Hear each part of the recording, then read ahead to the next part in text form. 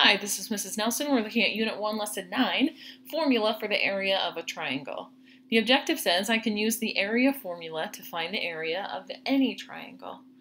Show how the area formula can be used to find the area of this triangle. Before I just splatter a formula on the screen and then plug in the numbers, I want to make sure we understand how we gleaned that formula.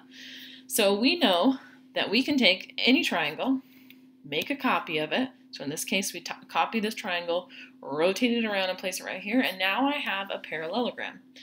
And I know how to find the area of a parallelogram because previously I would have cut off this triangular piece, decomposing this shape and rearranging it by placing that triangle over here instead, and I would have formed a rectangle. And inside of this rectangle, I have a base of 5 units and a height of 6 units. So without counting, I know that there would be 30 squares of the same shape and size inside of that region. Well, now we're going to take the idea behind a triangle and its relationship to a parallelogram and help us glean a formula for finding the area of any triangle.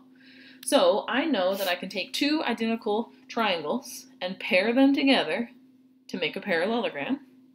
So then, since I know how to find the area of a parallelogram, I can consider just one of those triangles.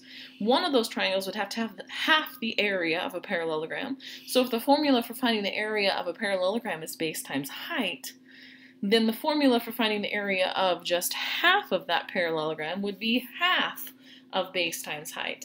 So the formula for finding the area of any triangle would be half of that base times height calculation.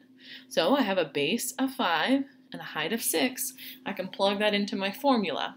So my base is 5, my height is 6. So I have area equals 1/2 times 5 times 6. And with multiplication, we can multiply in any order without it changing the product.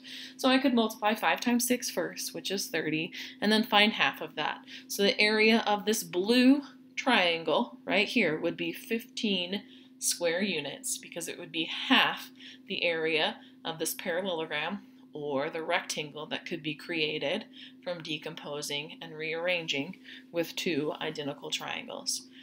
I can use the area formula to find the area of any triangle. So from now on, anytime you have a triangle, you can use this formula to find the area of that triangle without having to make a copy of the triangle and create a parallelogram, or without having to decompose and rearrange in any way. Thanks for watching.